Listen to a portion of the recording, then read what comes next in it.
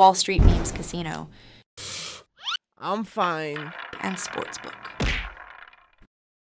This is Joe Pugh for IFLTV. We're here at the Andaz Hotel, Liverpool Street. It's now been announced, it's official. Ben Whittaker will be taking on Arenyeka. How are you, sir? I'm great. Thank you for having me. Yeah, let's talk about the Wardley Clark presser. First of all, why did you want to kind of insert yourself into the mix with Ben Whittaker? To create noise, to get known, to build my profile, and yeah, I am on a big undercard in Selhurst Park on June 15th. You know, it's fighting for a belt. This is what dreams are made of. You know, so I'm here to capitalize and enjoy myself. I know a lot of people are saying, including a lot of the media, are saying Ben Whittaker is the next star of boxing. Do you see him as a stepping stone, and you're going to put your name on the map on June 15th? That's the point. That's the whole point behind all this, is to put my name on the map. I see him as a stepping stone. It's a part of my career, it's part of my journey, it's part of my legacy, and defeating him is going to be amazing, and it's going to really announce me to the world. Did you think he'd take the fight? To be honest with you, because of the build-up, yeah, I knew he would take the fight, because it's great for TV, it's great for selling, so yeah, 100%.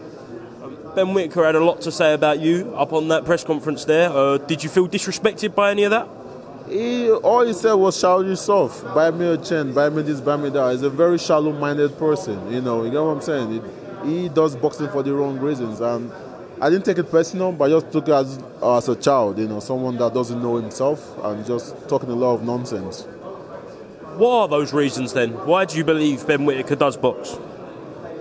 He says it's best for his family, but I believe it does it so he can look good on Instagram and buy flashy stuff and all that. So, yeah, he needs to get his purpose right.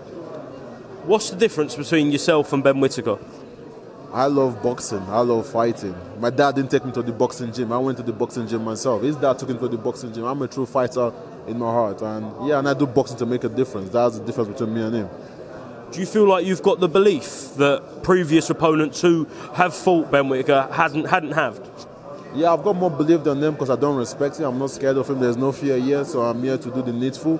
And I'm going to knock him out, man. You know what, in life, you got to believe in yourself, and I'm backing myself. I'm speaking in it, I'm believing it, and I'm going to achieve it. Up on there, you mentioned about Anthony Joshua and kind of the impact he's had on you. Yeah, so do you believe if it weren't for those inspirational figures like AJ, you wouldn't be fighting today?